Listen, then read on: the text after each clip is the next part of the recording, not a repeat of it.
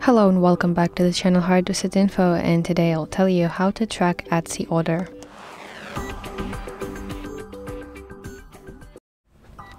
Okay, so I will use my browser to do that, and I opened the official website of Etsy. This is Etsy.com, and now I want to click my account in the top right and go to a section that says purchases and reviews.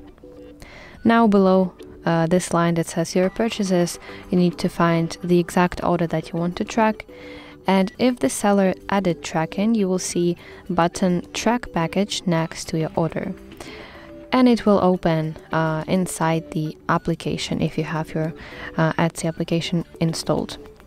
But if you don't see tracking information or that button track package, that means that seller either hasn't shipped yet or used shipping method without tracking. And in that case, you should message the seller directly for update. So that's basically it. Thank you for watching, and if you find this video helpful, please like it and subscribe to our channel for more content like this.